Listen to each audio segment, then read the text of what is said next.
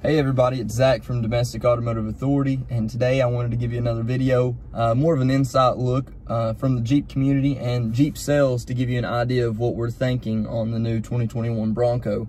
So I've had quite a few customers ask me, what do I think the impact's going to be from the new Bronco coming out, if I think it's going to pull sales away from me personally or for the entire company, as well as what I think from the Jeep community.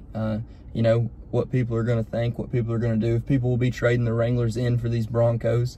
And to cut right down to the chase, I think they're completely different vehicles. So they do share similar features, open air capabilities, off-road oriented. But whenever it really comes down to it, they're two different vehicles. So just like the FJ was in the past, certain Hummers were in the past, there's been a lot of competitors for Jeeps, even Broncos, the K5 Blazers, everything. But if you look back in history, none of them are still here. They've went through spurts. They came in, came out. Hummer went away. FJs went away. It seems like everything that comes up to rival the Wrangler eventually goes away. Now, I'm not saying they don't pull sales away from Jeep, but it's never enough to keep them above water. So my honest opinion from the sales side of this is that people that are loyal to the Wranglers are going to remain loyal to Wranglers. The Jeep community is a tight-knit community, and they are very loyal. I think definitely one of the most loyal brands that you can come across now. And for Ford to come out with this new Bronco, I think they tackled it very well. They hit all the hot buttons of what people are looking for, but whenever it comes down to it, it's not just going to be loyalty. Of course, you've got Toyota 4Runners that fall in this area too, and I think they will pull sales away from 4Runners because it gives you a more adventurous vehicle.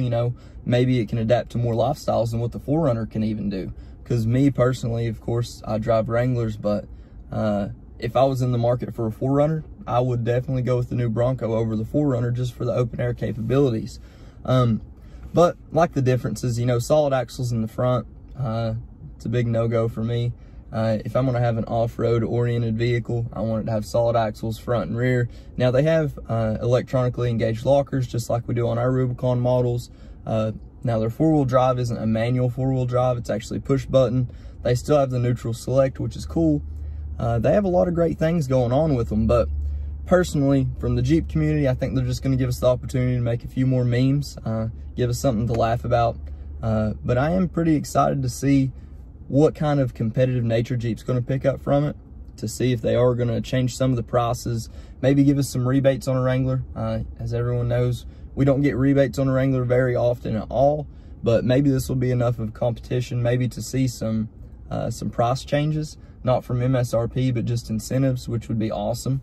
But I don't think it's really anything Jeep's worried about. Of course, we're going to launch a couple different things to compete with the creature comforts that the Broncos have introduced, but really and truly, it's a different vehicle, and I think people will understand that once they do hit the ground.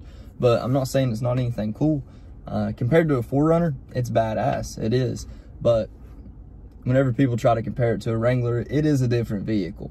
Of course, they do have open air capabilities, but that's not all that makes a Wrangler a Wrangler. And I think it will take a few sales away. Now, I'm not saying that people are going to go trade in their new Wranglers for it, their new JLs.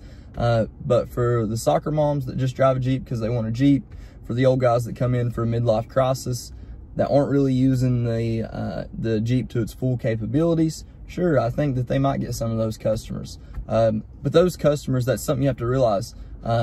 Customers like that aren't the loyal customers, so they're not the ones that are going to stick with it and come back and buy multiple other ones from you. They're actually the ones that just go with the trends. So if something cooler comes up, midlife crisis, you go out and get the cooler one. That's how it goes. And newer is cooler to a lot of people. But for the loyalists, they'll still be here. We're still going to sell way more Jeeps than what the Broncos are going to sell. I'm sure of that. But I think the Bronco will be up for a test of time to see how long it'll really last. I think, guaranteed a good 4 or 5 years. But past that point, I don't see what the Bronco can really do unless it changes with its customer base. And as it changes with its customer base, it's going to be more and more like a 4Runner away from a Jeep.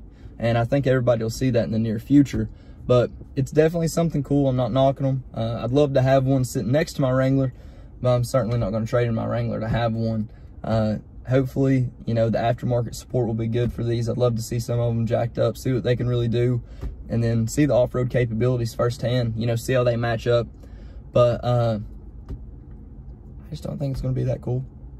It's just my opinion. Everybody wanted to know, so here's my honest opinion. And like I said before, there will be a lot of cool memes about these. They're going to be really funny, so stay tuned for that. But if you got any comments, any suggestions, please let me know. Tell me what you think about the new Bronco. If you think it's going to take Jeep out of the game, fill me in, tell me how. But from my side of the story, I don't see much of anything changing, and anytime in the near future. But if I'm wrong, this video will be here to prove us. We'll see. Thanks for tuning in. If you haven't already subscribed, let me know what you want to see. I'm here to make videos. I've got time in between appointments all the time, so leave me some comments, some suggestions. Tell me what you want to see, and I'd be more than happy to put it on for you. Thank you, guys. Have a good one.